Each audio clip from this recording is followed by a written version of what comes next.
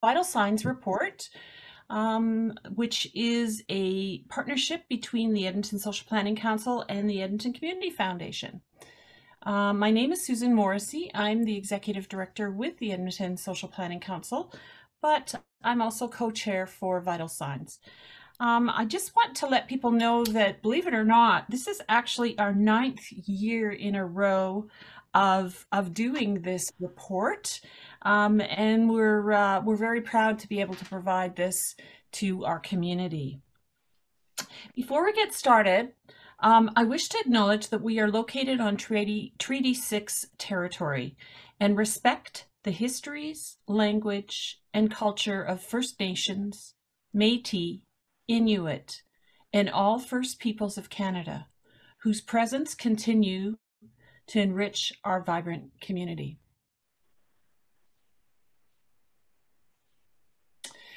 So Vital Signs is an annual checkup of the many community foundations across Canada that prepare it. Toronto does one, I know Calgary generally does one, and all across Canada. Community foundations are doing Vital Signs reports this year, and they will have them available on their websites if you're interested in finding out more about what's going on in some of the other communities across Canada. It's a measure of how our community is doing based on several social indicators that reflect on quality of life. The goal of our report and today's presentation is to share this information in an easily digestible manner with as many people as possible, to acknowledge the social issues that are happening in our community and encourage learning, discussion, and action by Edmontonians.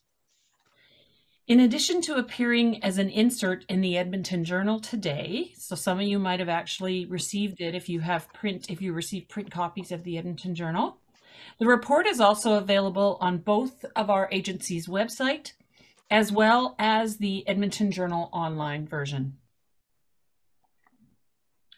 At this time, I want to acknowledge and thank the individuals on our advisory committee for their contribution to the report. These are the content experts, as we call them, that we met with repeatedly over the year to ensure we had access to good, solid research data, that we understood and accurately framed the issues, and that they were an actual voice for our community. So I'm going to just very briefly just read out the names of all of the advisory committee members to you, excuse me, and the agencies that they represent. Eric Abbotman from the End Poverty Edmonton. Hardinger Clark she's a senior policy analyst with Alberta Community and Social Services. Colleen Dirksen, and she is a social worker, manager with SAGE Seniors Association. Wendy McDonald, who's the Chief Operating Officer for Inclusion Alberta. Allison McIntosh, who is a community member. Amber Niemeyer, who is the Director of External Relations, a YMCA. Doug Paquette, who is the Executive Director of the Edmonton Regional Immigrant Employment Council. Taylor Soroka, who is the co-founder of Jasper Place Wellness Center. And Shan Svensson, who is Neighborhood Services City of Edmonton. In addition to the advisory committee, our steering committee consists of Elizabeth Bonkink, who is the communications and team lead for the Edmonton Community Foundation. Amy Joe, which was our summer student who actually helped us with this project at the Social Planning Council. Sydney Sheloff, who is the research officer at the Edmonton Social Planning Council. Neka Atabulu, who is the Director of Communications and Equity Strategies, Edmonton Communities Foundation. And we had Rowan L. Bailey, who was with the Edmonton Social Planning Council and also worked on this project, and myself. So at this point in time, I'm going to turn it over to both Elizabeth and to Sydney, who are going to present some of the data for you. Thanks, Susan. I'm going to go first, and we're just going to go back and forth so that we can break it up a little bit and you don't get sick of hearing just one of our voices. So there's a fair bit of data here, and we hope that you do take some time to look through it, and we'll be happily we'll take questions at the end if you'd like. So the first place we want to start is a primer on income. In this topic, we learned about some of the terms you hear when you talk about poverty and low income. We also took a look at one of the largest cohorts in Edmonton that is living in poverty, and that is single adults. They are 3 times as likely to live in poverty than any other family type. And 70% of those living in deep poverty are single. So we start with the definition of minimum wage, and that's the lowest wage that an employer can legally pay an employee. For adults, that's $15, and for those under the 18 years of age, it's $13 per hour. The living wage in Edmonton is $16.51, and living wage is defined as the amount that people need to make working full-time to provide for themselves and their families to reach a basic financial security, live with dignity, and participate in the community. And in this section, we also provide a sample budget for a single person working full-time. This is extremely modest. It doesn't account for acquisition of furniture or other housewares, gifts, vacation, or transportation beyond a bus pass. Imagine if you're a single person working minimum wage full-time and you have an emergency. Are you going to hop on the bus, or are you going to call an Uber? So that's what the kind of things that we look at. We looked at here with having such a modest budget that doesn't leave very much for emergencies or for any extra expenditures. And in fact, the grocery allowance is based on the nutritious food basket. This would be a basic grocery list and doesn't include anything extra. No treats, no splurges, no eating out at all. And at the end of the week, only $35 is left for things like prescriptions, clothing, footwear, or entertainment. And the next topic on this and basic income is unconditional payment. The next topic we introduce is basic income, which is an unconditional payment from the government to individuals or families, and it's to cover essential costs of living. It is then taxed on the total income, and income earned is not clawed back and should not be a liability for recipients of basic income. And we have some examples of this already happening in Canada, and one is old age security, another is guaranteed income supplement, and the third is the GST credit. And if universal basic income, meaning available to all, is instituted properly, it should reduce poverty, encourage employment, reduce the stigma associated with physical or mental health-related disabilities, and produce better health outcomes and improve quality overall. We give a definition of poverty, which is the condition that a person who is deprived of resources, means, choices, and power necessary to acquire and maintain a basic level of living standards and participation in society. Remember, poverty is not only about money, it excludes people, and it's often very disrespectful. Poverty is also time consuming. Many of our systems that we have set up to assist those living in poverty require constant proof of poverty while trying to find food, housing, or transportation. And one of the ways that Canada measures poverty is with the market basket measure. This is a set of goods and services that represent a modest standard of living. A family is considered low income if they cannot afford the market basket measure. And using this measure, 10% of Edmontonians are currently living in poverty.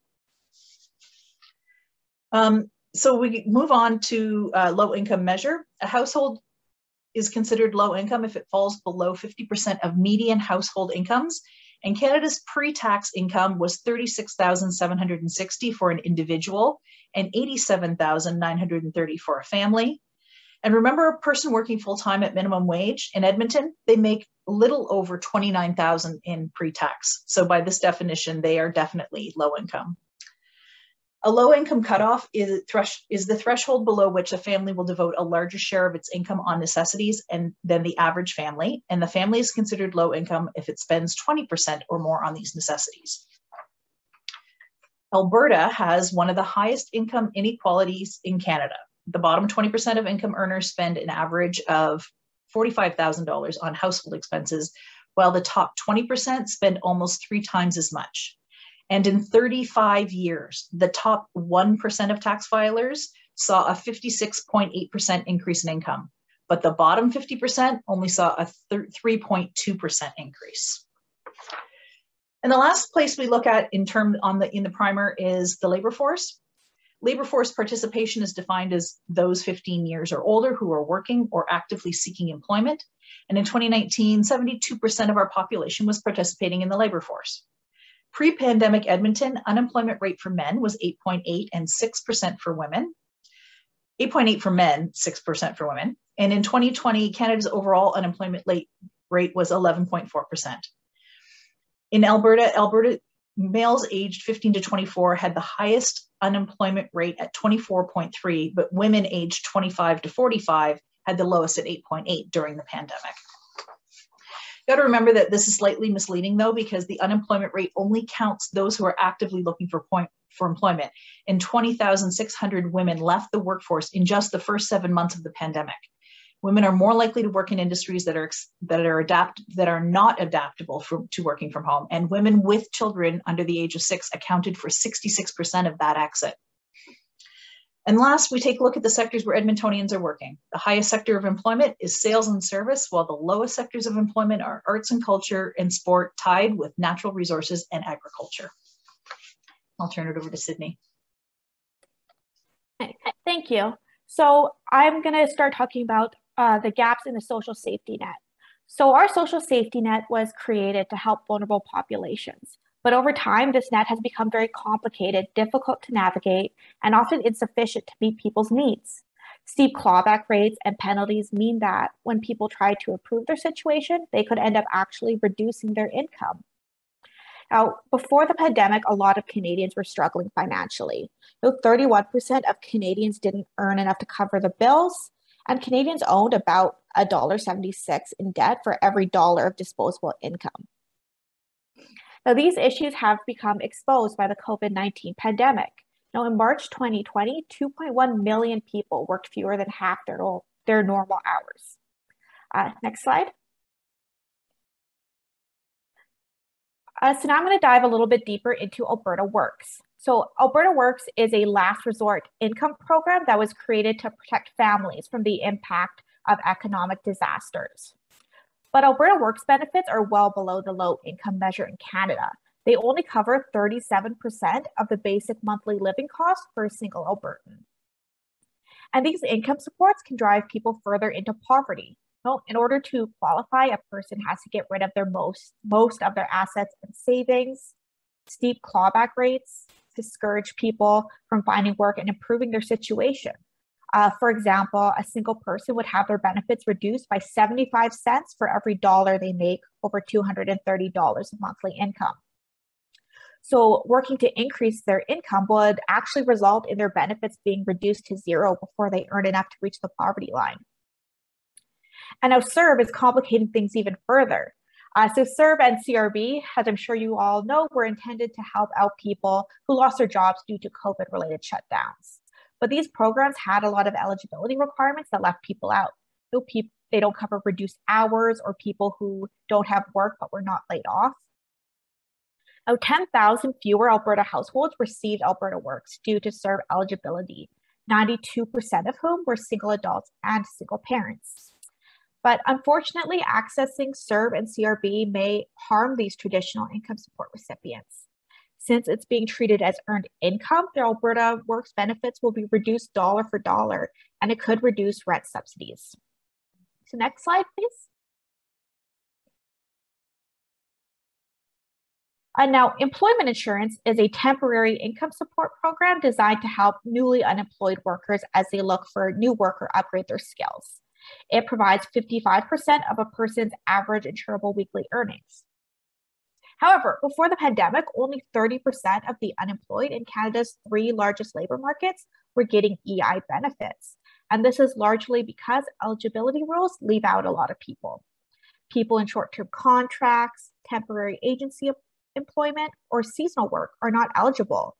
And since the service sector is characterized by unstable, insecure, and part-time schedules, many of these workers are left out as well. Now, COVID did lead to some EI enhancements. The hours needed to qualify have been reduced, so it's a little easier to access now. Another income support is Alberta's childcare subsidy, which helps offset childcare costs. These subsidies are based off of the age of the child, the family's income, and type of care. Listed in this table on the slide are the maximum amounts families can get, but as you can see, they're still quite a bit below the cost of childcare. Childcare is getting increasingly more expensive, and the subsidy isn't really keeping up. Also, another issue is that the subsidy does not line up with the typical pricing structure of daycare. When a child ages from 18 to 19 months, their benefit is reduced by $100, yet their childcare costs remain the same. So parents end up having to spend more. Now, lastly, charities play a big role in the social safety net by providing important services not provided by governments. But unfortunately, charities rely on donations, volunteer labor, and government funding. And there's no guarantee that charities will have the resources to provide their services regularly or equitably. And COVID has, again, made this harder on charities. 40% of Canadians say their donations have decreased since the pandemic, yet at the same time, demand for services has increased. So charities are having to do more with less. And next slide.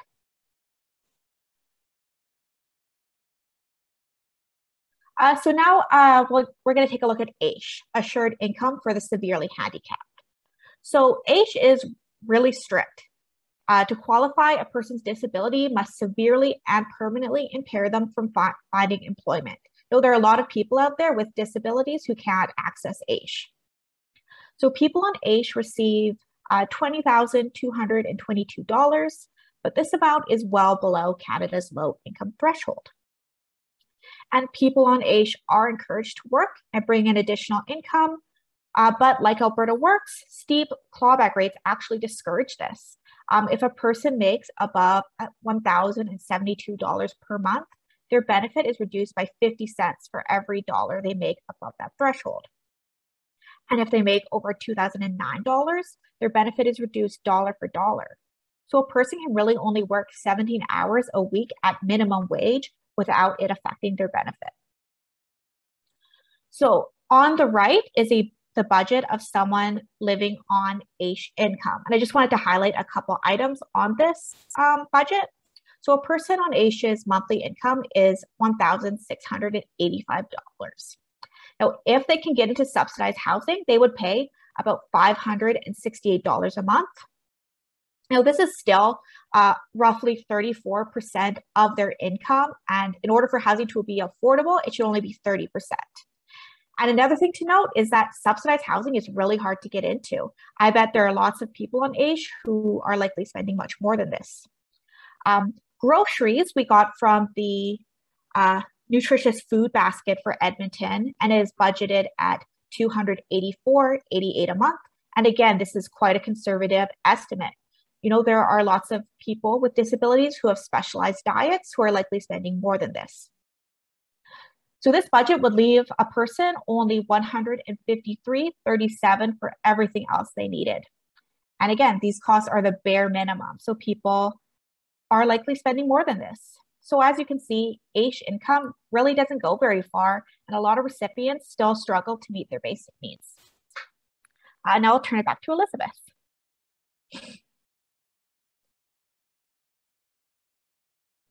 Got to remember to unmute. So the next area we looked at was small business. We wanted to find out who's providing employment in Edmonton. So if we're going to truly look at making ends meet, we need to look at where the money is coming from and how people are earning. So we took a look at small business and found that 94.4% of all businesses in Edmonton is considered a small business. And that is defined as between 1 and 49 employees. The top 4 types of businesses are professional, scientific, and technical, healthcare and social assistance, construction, and retail trade. And small businesses is important to Alberta as well. It accounts for 36% of the private sector employment and generates 28% of Alberta's gross domestic product. In 2020, more than 350,000 individuals were self-employed in Alberta. Only about 33% are women, and slightly less than that amount were 55 years of age or older. 15.1% were Indigenous, and 20.9% are landed immigrants. The main reasons for wanting to be self-employed: wanting to be your own boss. But women were also most likely to cite work-life balance and wanting to work fewer hours, and in fact did work fewer hours than women who were employed. Average base earning for a small business owner in Edmonton was $42,000, where the overall average earnings in Alberta is $61,766. So your desire to own a small business is not going to solely be based on how much money you're going to make. It is in fact other factors that go into that. So next slide. So we looked at who is starting a business in Canada, and recent immigrants are more likely than Canadian-born individuals. And it was only, fewer than 1% were an individual with disability. But not surprising, those starting a business were more likely to have a partner, either married or living together, and were more likely unemployed. Women are underrepresented as business owners in Canada. Only 15.6% of small and medium enterprises were female-owned in 2017, and 20.9% more were equally male and female-owned. Income of female business owners are, imagine that, only 70% of what male business owners make. But immigrant-owned businesses are fast-growing and create jobs, and the Business Development Bank of Canada says that newcomers have an entrepreneurial rate that is more than double of those born in Canada. However, only 1.4% of small and medium enterprises are Indigenous-owned, but of those, the majority of those are sole proprietors. Next slide. We took a look at other ways Edmontonians make ends meet, one of which is gig work, which refers to part-time or contract work. And we wanted to see who was gigging. So 1 in 3 had a university degree, and 13.7% of men and 16.5% of women held a master's degree or higher. And more immigrant men than Canadian-born men are gigging. We looked at multiple job holders. More self-employed people held multiple jobs than those who were employed. 60% of multiple job holders who were self-employed were also self-employed in their second job. And a great deal of money is being made in the underground economy. In 2018, $6.2 billion changed hands. This is most common in residential construction, retail trade, finance, insurance, real estate, rental and holding companies, and accommodation and food services. And with multi-level marketing, although many of the people involved in multi-level marketing think of themselves as small business owners, studies show that only a few actually make money. The last couple areas that we look at is social enterprise. It's not a defined term within Canada's Income Tax Act, but they are known to be a special kind of business where the organization has a social impact. Employment social enterprises are businesses that create training and employment opportunities. In 2016, that provided employment for 31,000 workers in Canada, including many individuals with disabilities. And those who worked for these special social enterprises reported that they had the ability to meet their basic needs, were less likely to use the food bank, and some reported their health improved, and the majority say they have a greater quality of life. And a quick look at the pandemic and what was happening with business then. During the pandemic, whether employed in a small or large firm, women saw more job loss overall. And in terms of businesses opened and closed, we had pretty much the same number of businesses opened in February of 2020 as in February of 2021. And the same number, pretty close to the same number closed as well. So it's interesting that in February 2020, 1825 opened and 1878 closed, and the numbers are super close. So while we believe that it's taking a big toll on our small businesses, as many as opening are opening as closing. And I'll turn it over to Sydney. Great, thank you. Okay, so we've talked a lot about how Edmontonians make ends meet, but it's important to acknowledge that certain groups in our communities face unique barriers in making ends meet. So intersectionality refers to the cumulative ways in which the effects of multiple forms of discrimination overlap or intersect, especially in the experiences of marginalized individuals or groups. So first, we're going to take a look at women. Women face gender discrimination and may also experience intersectional barriers related to race, gender identity, ability, or age that hinder their earning potential. Women of all intersectionalities are overrepresented in low-wage precarious work. More than 1.5 million women in Canada live in poverty. And women with multiple marginalized identities are especially vulnerable. For example, 30% of single mothers are raising their children in poverty, and 34% of First Nations women and girls live in poverty. Now, the income gap exists. Women in Edmonton earned about 71 cents for every dollar men made. There are a handful of reasons for this. Women are more likely to hold a college degree than men, yet male-dominated industries tend to be higher paying, and women-dominated industries are often undervalued. Women are also more likely to engage in unpaid domestic labor, which may take them away from work, and they are also more likely to work part-time. And next slide, please.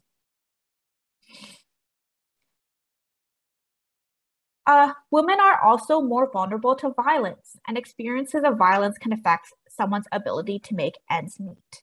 About 80% of people who experience domestic violence report that their work performance is negatively affected. This may be because the violence continues at the workplace when their abuser calls them or shows up. Someone may call in sick after experiencing violence. And in addition, 10% of women experience gender discrimination in the workplace. The Alberta Human Rights Commission reports that the top areas of complaint are physical disability, mental disability, gender, race, color, and ancestry origin. Now, 77% of discrimination complaints were about employment practices, and experiencing discrimination in employment can negatively affect one's ability to make ends meet. So LGBTQ2S+ persons also face inequalities. So LGBTQ2S+ persons are often highly educated. 24% of their population is currently enrolled in post-secondary education, compared to only 13% of the non-LGBTQ2S+ population. However, it's important to note that this stat can partially be explained by the fact that the LGBTQ2S+ population is younger than the general population. Now, despite these higher levels of education, 33% of them found it difficult to meet their basic needs. And they are also much more likely to experience sexual harassment in the workforce. Next slide, please.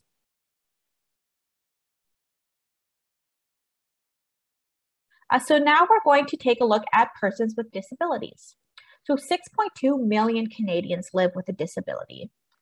And the employment rate for persons with disabilities is a whole 20.7 percentage points lower than able-bodied persons. They are more likely to work part-time and bring home a much lower median after-tax income. Again, using this intersectional lens, we can see that persons with disabilities who are also visible minorities face unique discriminations.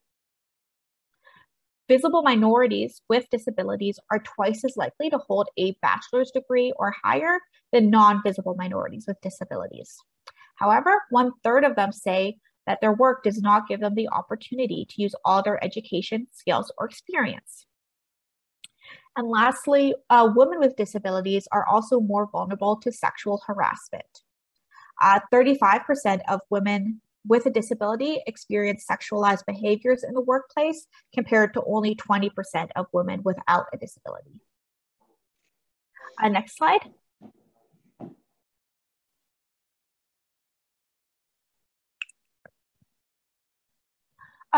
So now visible minorities. Edmonton has a large visible minority population. In 2016, visible minorities made up just over a quarter of the total working age population.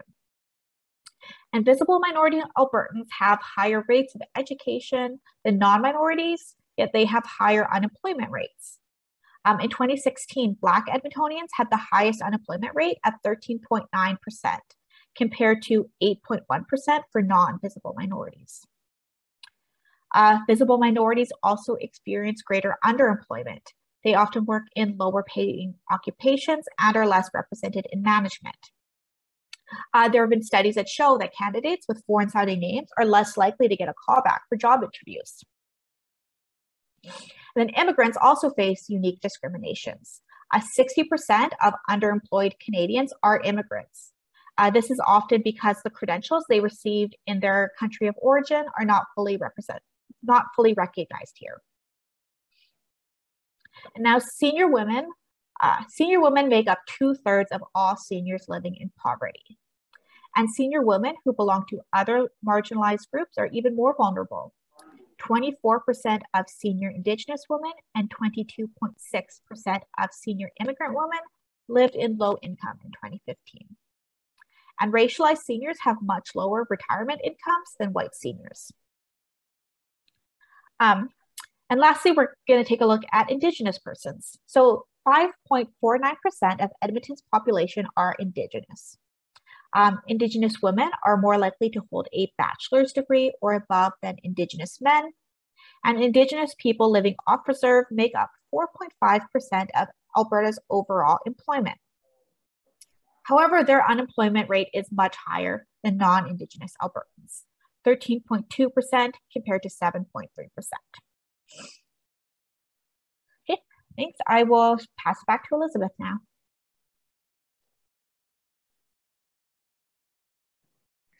So we're going to switch over to living in Edmonton. We've covered our 4 areas of topic for this year on making ends meet. And we always have the last section of Vital Signs talk about what it's like living in Edmonton at this time. So it's sort of a snapshot of what's happening.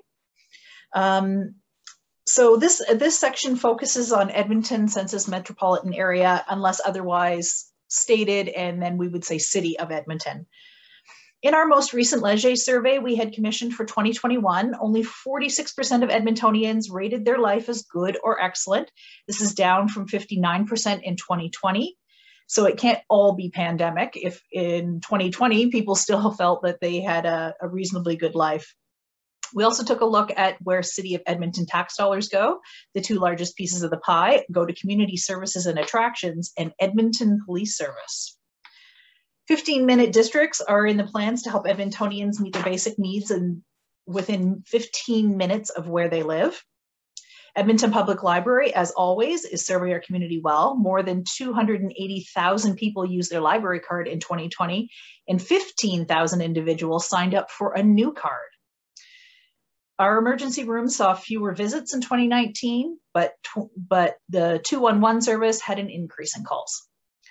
And only 45% of Edmontonians felt that there were adequate job opportunities in 2021. This is down from 2018 and significantly lower than 2014 when 76% felt that there were adequate job opportunities.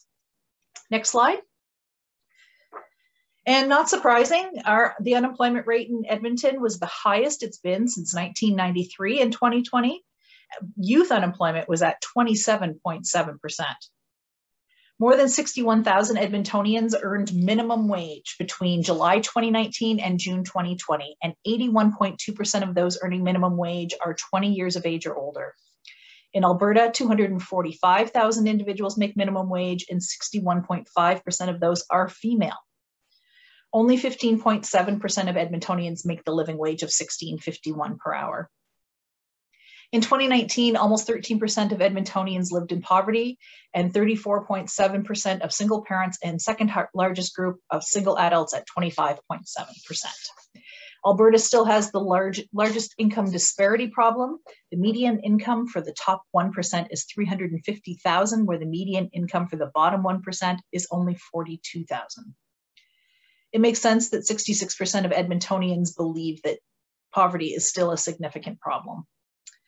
And a quick look at volunteering and giving. 43% of Edmontonians volunteered less than they did pre-pandemic, and 46% said they gave the same amount to charity. Of those volunteering, the areas most often volunteered: local communities, seniors, children, and youth. And I'll pass it back over to Sydney. Okay, so I'm going to take a look at housing. So the vacancy rate in Edmonton was 7.2 in 2020. Now this is quite a big jump from a rate of 4.9 in 2019. Now the average rent is $1,153. Now this is an average of all different bedroom types though. So also in 2020, the average residential selling price was about $364,000. So Edmonton was found to be the most affordable of major housing markets in Canada. But despite this alleged affordability, there is a very large homeless population in Edmonton. 2,601 people experienced homelessness in July of 2021, which is almost 1,000 more people than this time last year. And Indigenous people are overrepresented in homelessness. If you remember earlier, I said that Indigenous people make up about 5.5% of Edmonton's population, but they represented 59% of the homeless population. Now, according to a Leger survey, 52% of Edmontonians believed that food security is a significant problem. No, and it is. About 1 in 10 households in Canada experience food insecurity. Some groups are more vulnerable to food insecurity than others, such as female lone parents, single people, and recent immigrants. But there are some great nonprofits in Edmonton who help people experiencing food insecurity. In 2020, Edmonton's food bank served an average of 21,000 people a month, and 60,896 different people received at least one hamper throughout 2020. The Leftovers Foundation is an organization that rescues food that would otherwise go to waste from restaurants, bakeries, and grocery stores. This was great when businesses suddenly had to close during COVID shutdowns, and Leftovers could redistribute some of the food that restaurants wouldn't be able to sell. So they redistribute it to organizations that serve people in need. In 2020, they diverted 154,566 pounds of food, providing 81,413 meals. And community gardens are also a great way to combat food insecurity. There are more than 80 of these in Edmonton. Next slide, please. Now, transportation. Cars are the main source of transportation for the vast majority of Edmontonians. According to a Leger survey, 80% of Edmontonians use a car as their main source. But 14% of Edmontonians use public transit as their main source of transportation. And in 2019, there was an average of 227,608 alightings and boardings on the LRT every weekday. However, Edmonton's perceptions on the ease of public transportation have been going down. In 2020, 39% of Edmontonians said that public transport was easy to use, and now in 2021, only 24% say it is. And lastly, Edmonton is now the largest city in Canada to have on-demand transit. 57 accessible shuttles are available for ETS riders to book trips on, but this has replaced 100 traditional transit routes. And back to Elizabeth. Thanks, we're almost done. Hang in there.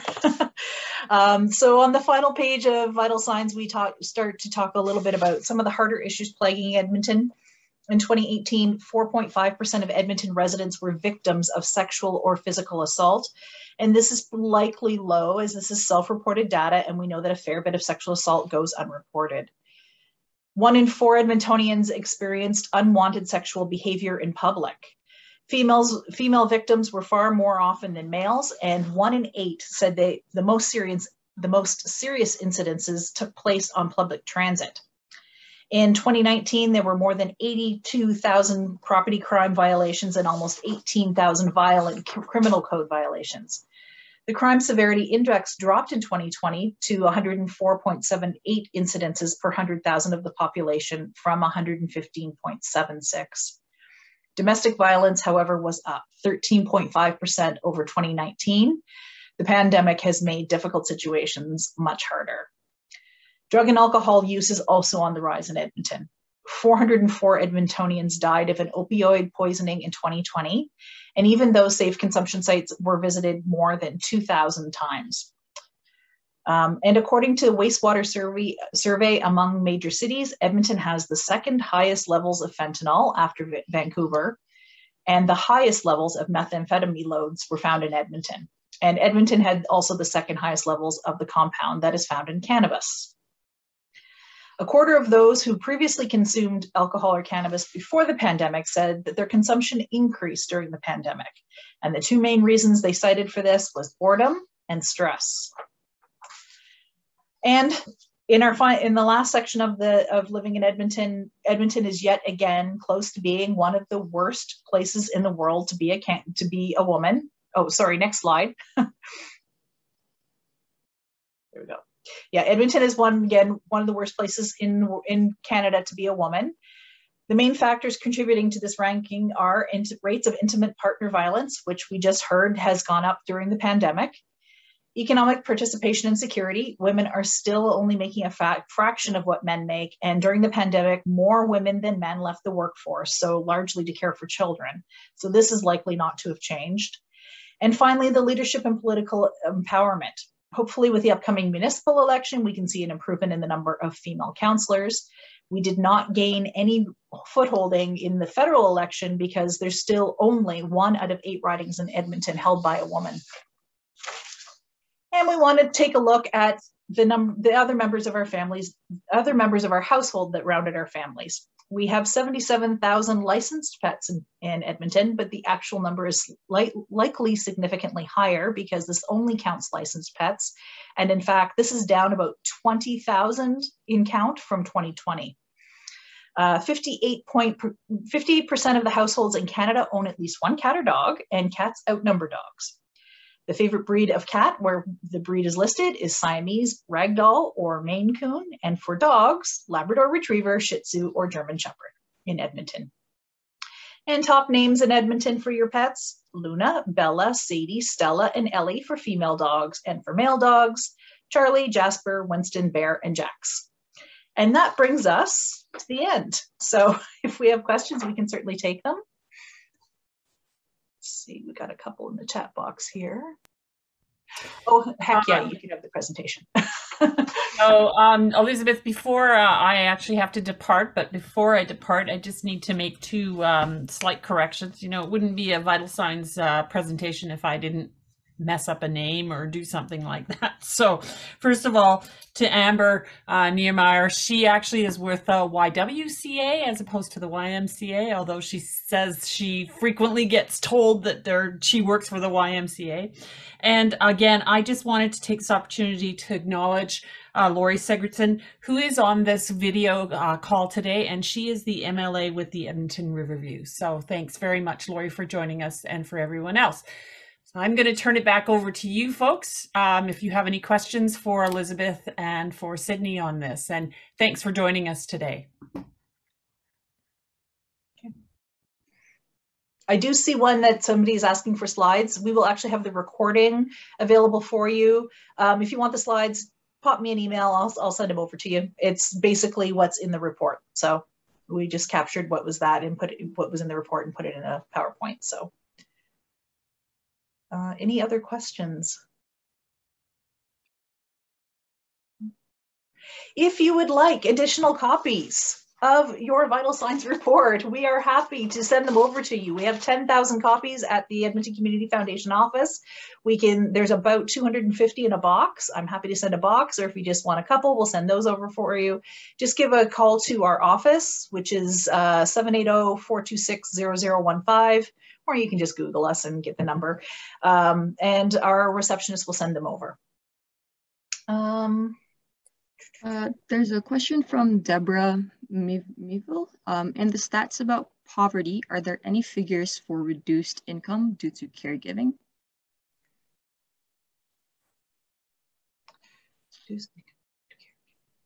Well, we do know that women have left the workforce, particularly during the pandemic, to look after young children. I think we lost, I believe, 66,000 jobs, female jobs in Alberta. These are people who have left the workforce, so they are not actively looking for work. They're staying at home due to caregiving. We do know that one of the greatest ways we can work towards getting off that list of the worst place in Canada to be a woman is for us to have daycare that's accessible, affordable, and will allow women to participate in the workforce. Do you have anything you want to add, Sydney? No, that's about it, I would say. Any, I think there was a follow-up to that same question, if there's any information of children providing caregiving for a disabled or ill parent.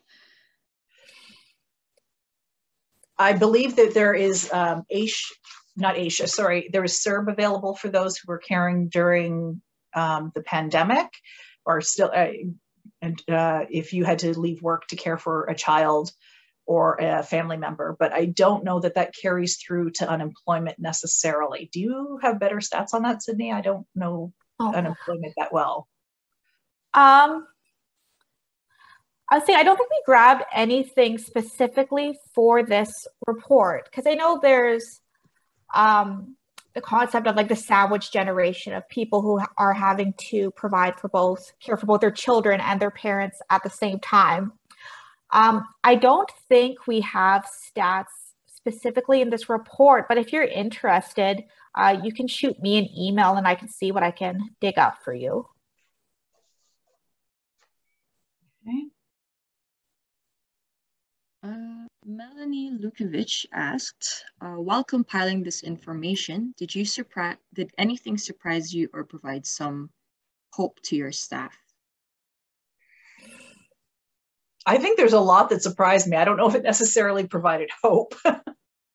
I think the number one thing that surprised me was the rate of poverty among single adults. We always think of single adults as footloose and fancy free and, you know, got the world by the horns kind of thing, but really they are the ones who are struggling the most. You know, I think that's what kind of struck me. Anybody on the committee want to chime in on this?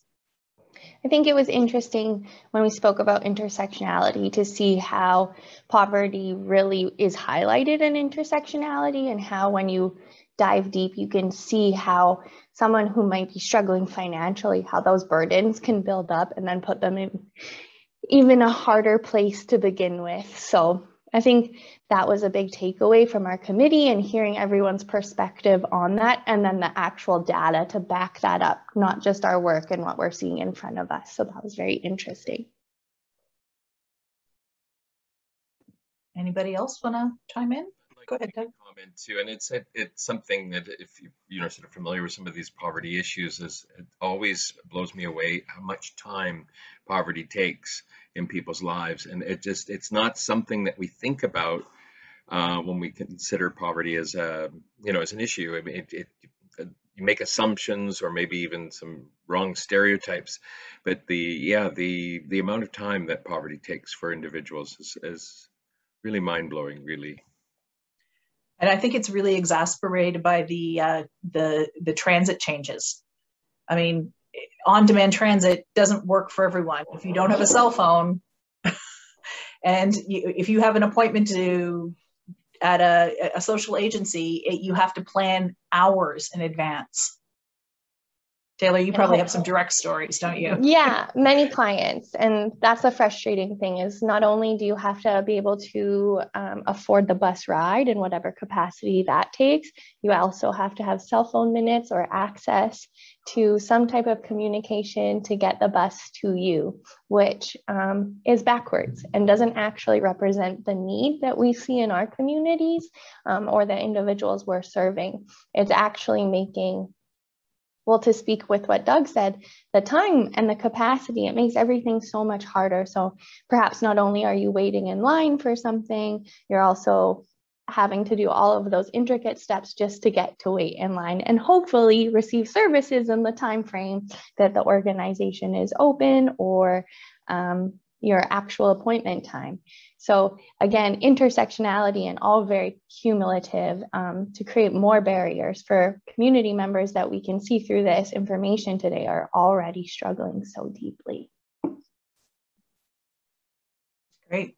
There was a question about what is the 26th city. I don't remember. It was a smaller city than ours, but all of the sources for the data are available at both the Edmonton Social Planning Council website as well as the Edmonton Community Foundation website. You can go and find more details on any particular topic just by going through the source document. Yeah, comment here, many bus rides take over 3 hours each direction. So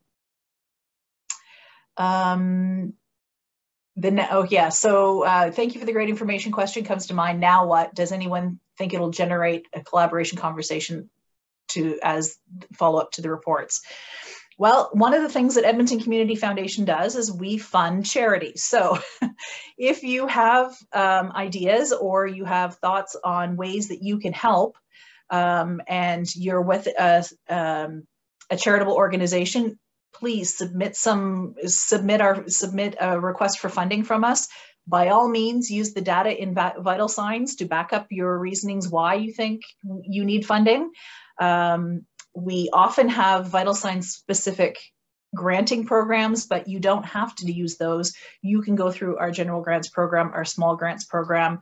If you have youth that are active in your organization, you can go through our Young Edmonton Grants program. So we're here to fund your solutions. Unfortunately, we don't have all the answers, but hopefully with the data being out there, people will start to talk about it. One of the things that I always say about Vital Signs is that it's bus literature. So people will read it today and go, didn't know that, and maybe leave it on the bus, and somebody else will pick it up and go, didn't know that.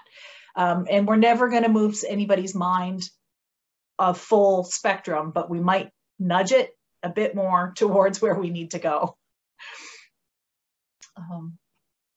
Just one other comment, and I mean, there is a major event coming up here in the city, a Democratic one, and so I think this information may be very useful when looking at candidates in your wards and your mayoral selection. So use this information and check the platforms of your candidates. And I think that, I don't like the idea that we feel helpless or hostage to some of these issues. I think that there are things we can do, and the time